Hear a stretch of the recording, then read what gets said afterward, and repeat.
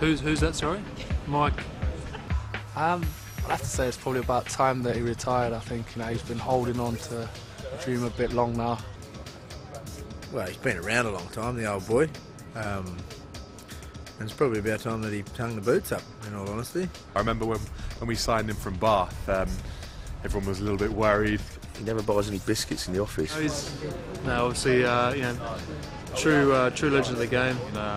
Can't speak highly enough of him, and he's helped me massively in my career so far, and he's been a great coach for us these last couple of years. Anyone who's been involved with, obviously, won World Cups, amazing, but to be involved in 4 World Cups for your country is something very, very special.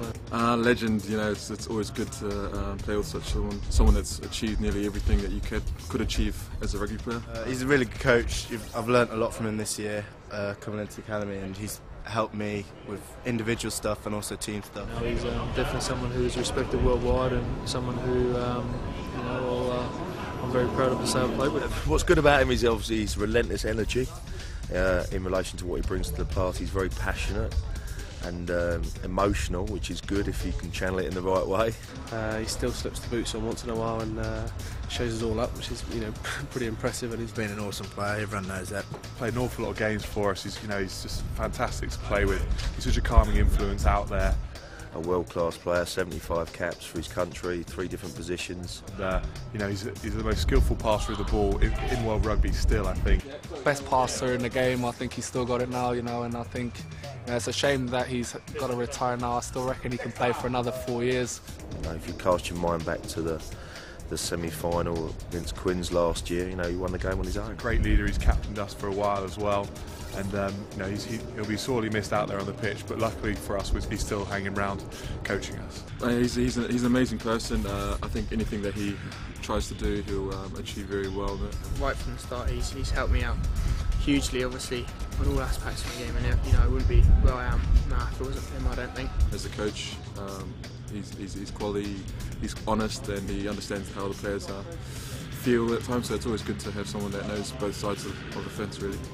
as Dino was saying, he's got the lowest body fat in the club, and so it's pretty cringeworthy when we were going for a body fat test and he's just sitting there eating Mars bars and still got the lowest body fat. Yeah, doing top bloke as well, so everyone gets along with him.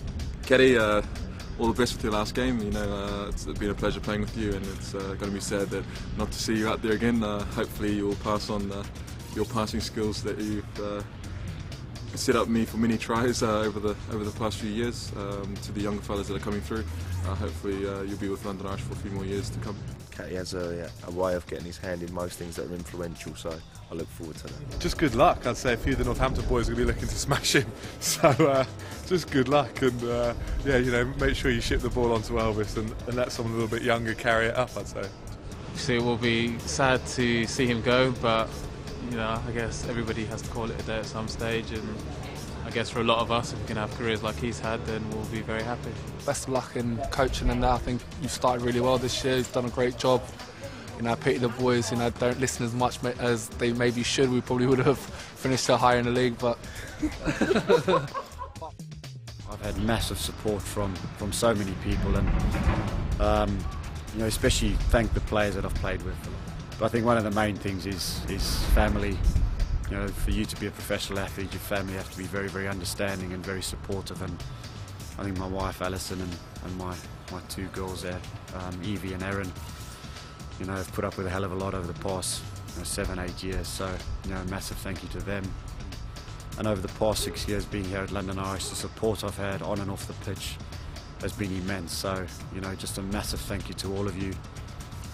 For your loyalty and for your fun times, and hopefully we can take London Irish into winning ways again.